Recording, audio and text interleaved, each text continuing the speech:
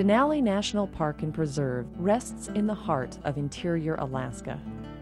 Within its 6 million acres, Denali preserves a slice of Alaskan wilderness. It's a place of stunning, uncluttered vistas, where, on a clear day, a visitor can catch at least a glimpse of Mount McKinley, the highest peak in North America. It is also a place of rich and varied wildlife, where visitors can observe such animals as grizzly bears, caribou, moose, and Dall sheep in their natural habitat. To say that humans alone have done the work in preserving the riches of this national park would not be telling the whole story. They have help from some four-legged friends. Denali National Park and Preserve is home of the only working sled dog kennel in the National Park Service. Over 40,000 visitors attend sled dog demonstrations each summer. Well, good afternoon, folks. Yeah, my name is Ingrid, and I'm a seasonal ranger here at Denali National Park, and I'd like to welcome you up here to our sled dog kennels. Sled dogs are a Denali tradition.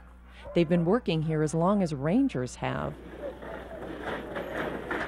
These sled dogs love to be scratched behind the ears and enjoy showing off a bit. But it's not until the winter, when most visitors have returned to warmer climes, that these dogs reveal their true mettle.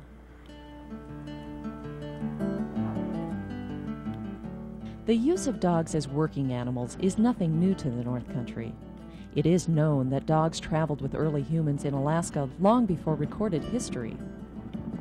Some archaeologists believe domestic dogs could have helped early humans hunt seals and polar bears or help haul supplies. No one knows exactly when dogs were actually harnessed to pull sleds, but the first European explorers found this a common practice among Alaskan natives. For the miners and settlers who followed, it proved to be the most efficient means of winter travel in pioneer Alaska.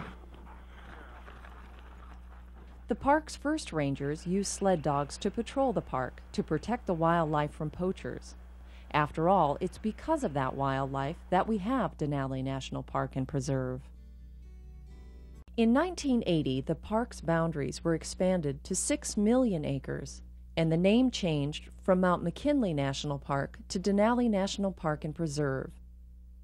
The original 2 million acre park boundary was designated a wilderness area that allows no mechanized transportation in the winter months. The park is open, but no roads are plowed. Winter visitors must bring their own cross-country skis, snowshoes, or dog teams. These days, Denali sled dogs continue to serve a vital role in winter park operations.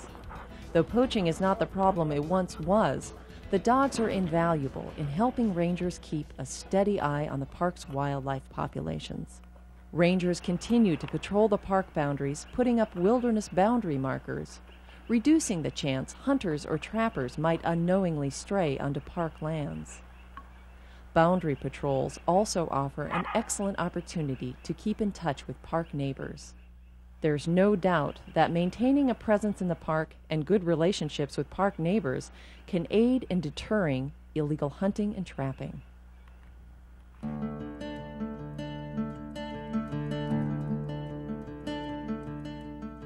As a complete protected ecosystem, Denali National Park has been recognized as an international biosphere reserve by the United Nations. Research projects go on in the park year-round as scientists seek to better understand the natural world. In winter, the kennel staff helps out by taking researchers into the park to collect data or track wildlife. For the dogs, what better reason to harness up?